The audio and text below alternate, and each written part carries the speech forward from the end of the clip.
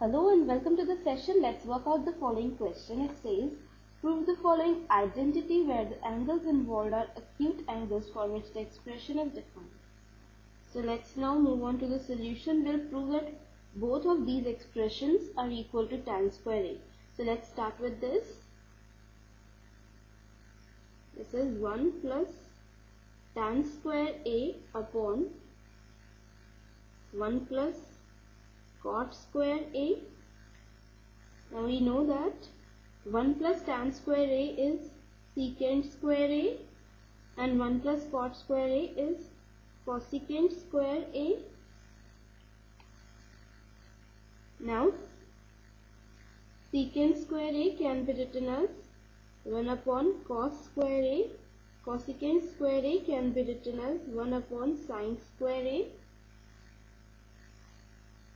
This is equal to sin square A upon cos square A, which is equal to tan square A. So this expression is equal to tan square A. Now we'll prove that this expression is equal to tan square A.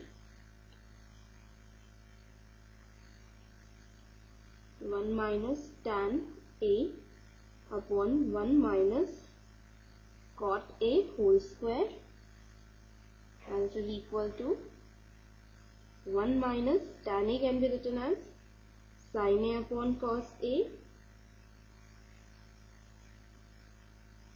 upon 1 minus cot A, which is cos A upon sin A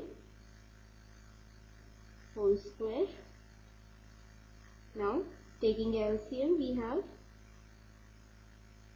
cos A minus sin A upon cos A whole square upon sin A minus cos A upon sin A whole square is further equal to cos A minus sin A whole square upon cos square A, that is cos A minus sin A upon cos A whole square into sin A upon sin A minus cos A whole square. Now again this can be written as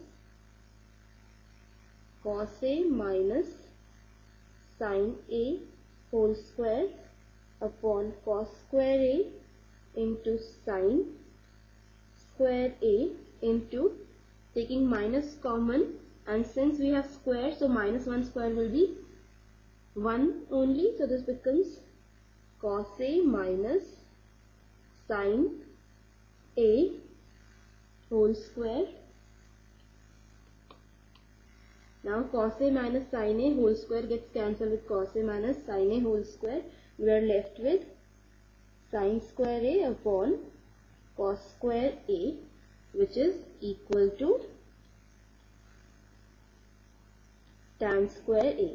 So we have proved that both of the expressions are equal to tan square A. Hence the result is proved. So this completes the question and the session. Bye for now. Take care. Have a good day.